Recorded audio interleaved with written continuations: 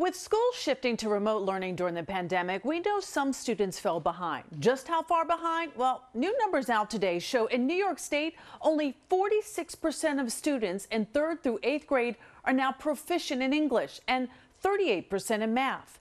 Eyewitness News reporter Chantee Lans has the story. Back to the basics has become a bit harder inside the classroom. This as 4th and 8th graders fell behind in reading and had the largest ever decline in math nationwide.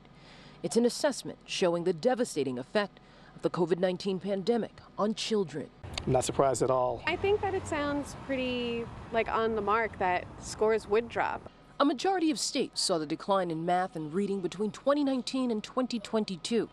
That's according to the latest results from the U.S. Department of Education's National Assessment of Educational Progress, also known as the nation's report card. Parents, if you're not trained to be a teacher, it can be very frustrating to try and teach someone the way like math or English, grammar, all that stuff is supposed to be. The Department of Ed says 8th grade is pivotal for students to develop key skills for potential careers in math and science.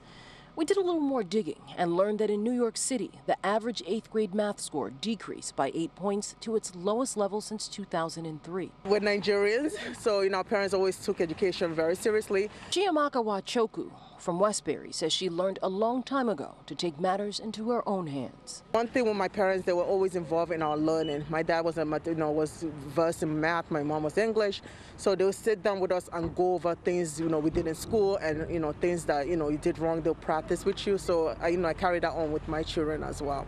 Education Secretary Miguel Cardona says this should be a wake-up call and also a chance to address the teacher shortage and that teachers should be paid more.